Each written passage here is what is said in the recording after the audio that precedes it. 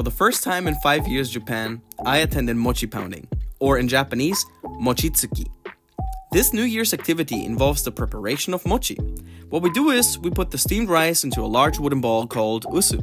Then we start pounding it with heavy wooden mullets called kine. Once the rice becomes this dough-like consistency, you start shaping the mochi. You start making either small mouthpiece-shaped bits or bigger ones. It's up to you really. The best part is when it comes to choosing your flavor, or topping, so to speak. Mochi can be enjoyed in various ways. Whether you like it sweet or savory, it got you covered. I personally enjoy mine actually savory. What would you go for?